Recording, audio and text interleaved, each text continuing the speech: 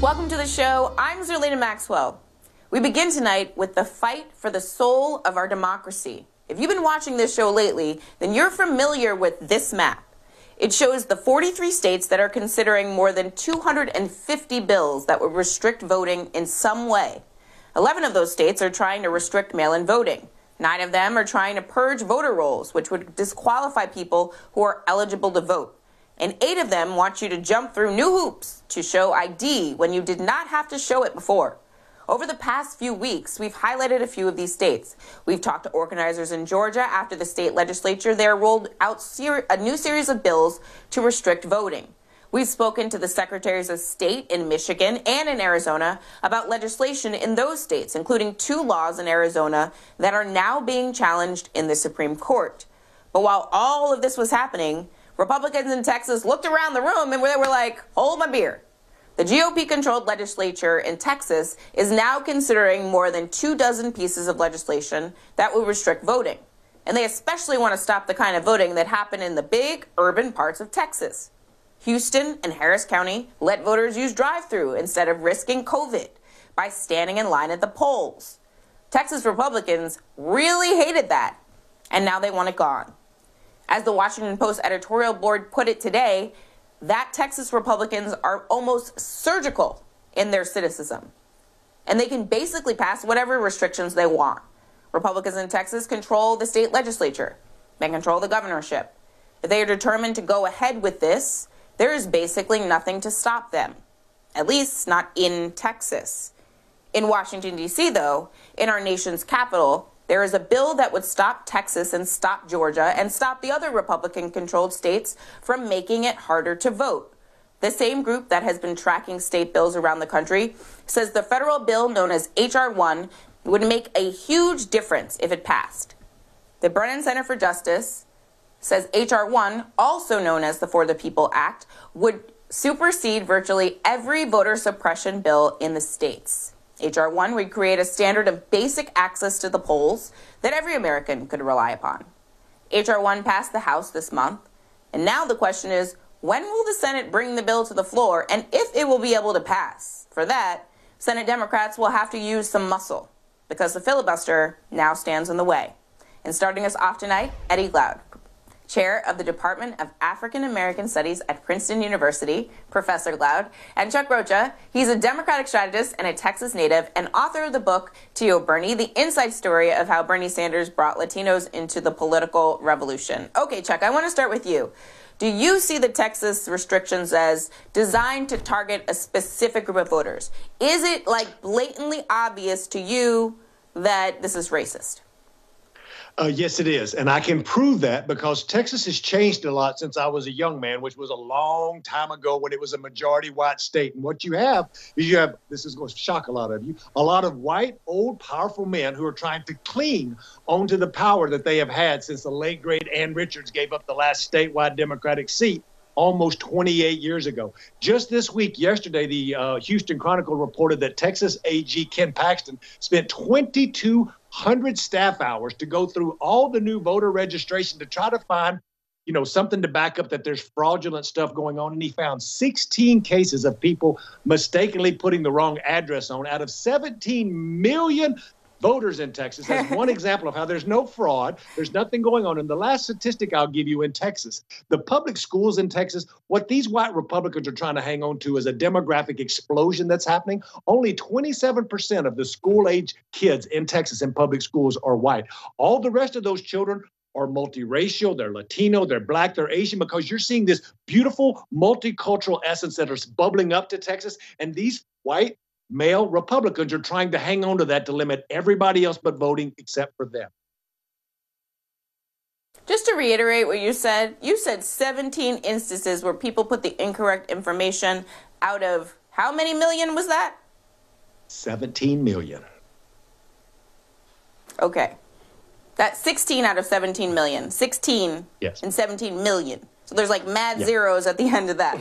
That is an insane statistic. Eddie, tonight in Georgia, I feel like another statistic is when corporations realize that it is in their profit, their interest of their profit, to support particular things politically, they do that. So you've seen Coca-Cola and Home Depot. They're taking a stand against these voter suppression bills. Do you think that kind of thing will get Republicans' attention in Georgia or Texas or anywhere with big corporations standing on one side of this line?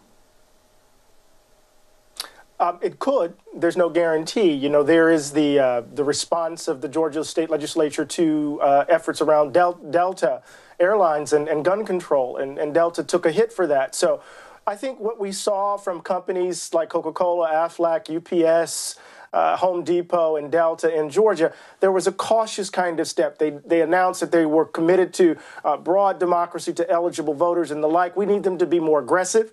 I think the grassroots activists on the ground are bringing pressure to bear not only against these companies, but I think they also need to bring in athletics, the SEC. Remember what the SEC did in the state of Mississippi? It helped bring down that flag, the Confederate flag. So this is part of the strategy, but it can help, but there's no guarantee.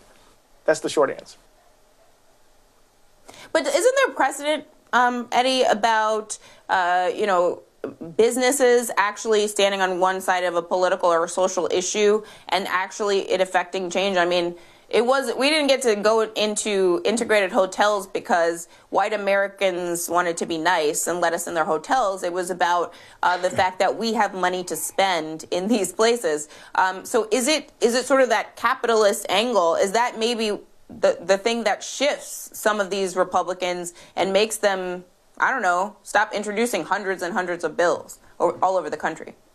I mean, it could. I mean, I think there's historical precedents. You're right. I mean, when we think about the civil rights movement, it's not just simply the actions, the bravery of everyday ordinary people marching and organizing. It also had something to do with the Cold War and the United States trying to position itself as the defender of the free world, and how U.S. business was being hurt by the images being sent around the world of Bull Connor and his dogs and fire hoses and the like.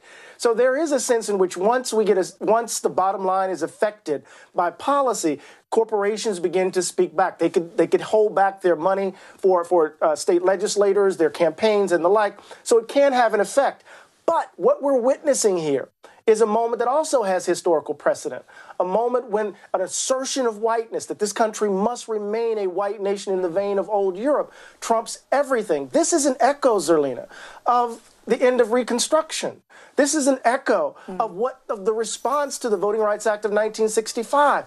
There are these moments when there's a reassertion of the whiteness of the country that sometimes trumps, no pun intended, right, the bottom line. No, it's the right word to use there. I try to avoid it. It actually came up today.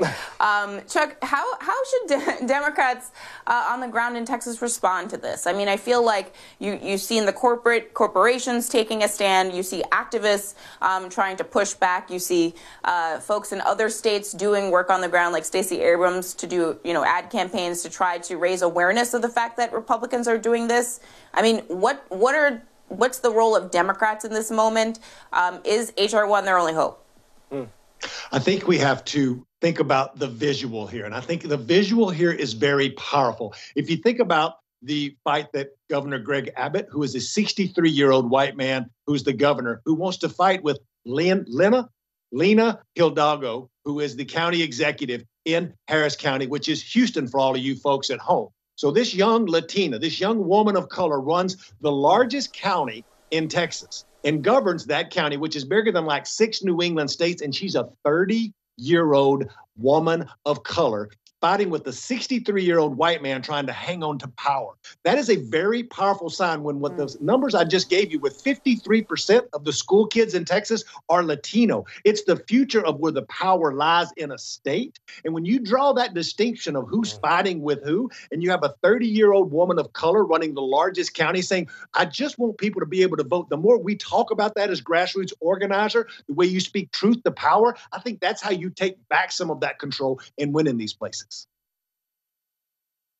To Chuck's point about the fact that, optically it doesn't look great when it's a young woman of color up against an older white man who's trying to, maintain power. Are Republicans, Eddie, do you think, thinking about the backlash? I mean, one of the things that makes this moment distinct from right after Reconstruction is that we are emerging into a multiracial democracy where the majority of the electorate, and already in Texas this is the case, are not white. Yeah, I don't think they're worried about the backlash. I don't think this is the smart move, given the demographic shifts that are immediate and on the horizon. I think they're all trying to play Donald Trump's playbook. How do we get these disaffected white voters to turn out in massive numbers? We play to white fear, white grievance, white hatred, white resentment. That's what I see them trying to do. But look, I think this is a clear choice, Zerlina. Either you're for democracy or you're against it. Either you're for Americans voting or you're not. There's no in between. And so we need to say that to the Joe Manchins. We need to say that to the Senator Sinema, right? There's no moderate position between these two. So, you know, it's funny. And I was thinking about this as we were talking. It's funny how there's always this cry from the Democratic Party that the left should get in line. Well, damn it, we need to get Joe Manchin in line. We need to get Sinema in line, right? Because if we cannot pass H.R. 1 and the John Lewis voting rights bill without in some ways narrowing the filibuster, then we need to really make the argument to do so, right? And I think if Manchin is going to hold that up, we need to hold him accountable. So it's a choice. It's a stark choice. There's no in between, Zerlina. There's no in between. That's so true. And Chuck, one thing I was thinking as Eddie was talking is, why does it work to stoke racist resentment among white voters? Do the white voters care that that's what elected Republicans are doing? Because I don't know, if Democrats came out and tried to attract black people, I don't know, by, you know, dressing in hip hop clothes, I don't know what it would be, what the stereotype would be of that particular voting bloc. But if they did that, I feel like it would be insulting. Is the white Republican base not insulted that the elected Republicans think that by repeatedly being racist that they will get more support?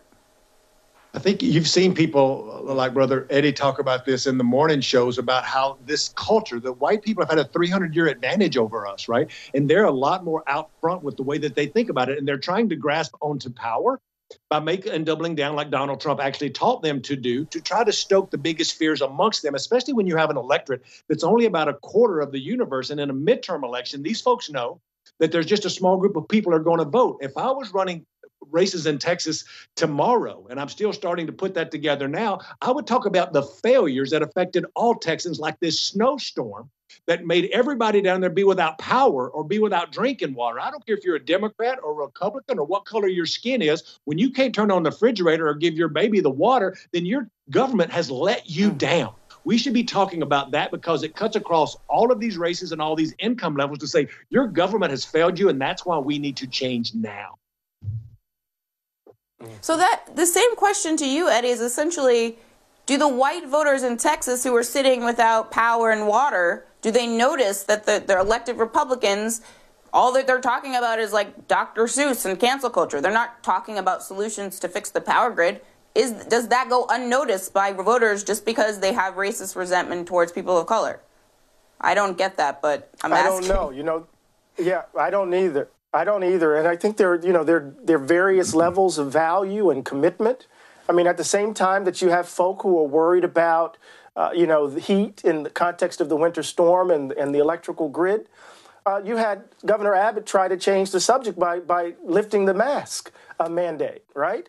And putting all of Texas citizens in jeopardy with regards to the UK variant of COVID-19. And so, but then we heard clamoring among a certain constituency, this notion of liberty, this idea of liberty as being a synonym for selfishness in some ways. So you don't know what motivates people to make their political choices. But I do know this, is that there's some bottom line issues that confront everyday ordinary Americans about government failing them. And then there's some, shall we say, existential fears about demographic shifts that are going to change the basic fabric of American life. Those things are happening all at once, Zerlina, so who knows what will happen. It's so interesting to watch all of this unfold because we are living through history. Eddie Glaude and Chuck Rocha, thank you so much to you both for being here, and please stay safe. Hi, I'm Zerlina Maxwell. Thanks for checking out our channel on YouTube. You can see more from Zerlina by clicking any of the videos on this screen, and make sure you subscribe below to stay up to date on the day's biggest stories. Thanks for watching.